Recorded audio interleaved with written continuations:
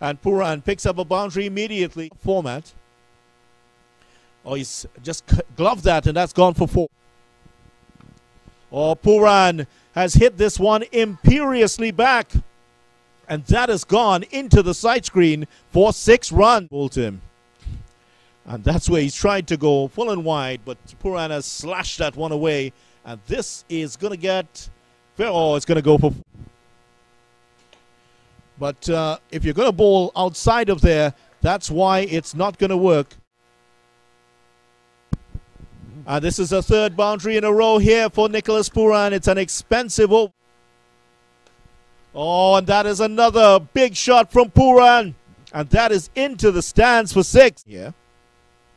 Harris with another full delivery. And that's 1. So with Nicholas Pooran there on... and now getting his 50 off, make it 18 deliveries. Count umps. Here's the LBW. This is a huge hit by Pooran. It's going to go... That's a switch hit for 6. Pulled away. That's going to go into the boundary for 4. When he starts with a 6, that's a huge hit. And that, again, hits the... 6 more. That's a huge one. 6 more. That's a huge one. This one, that's the biggest. Let's see. Yes, exactly. It's in the air. Can it carry over the ropes? Yes. So that's 6 runs to Nicholas Pooran. A miss hit.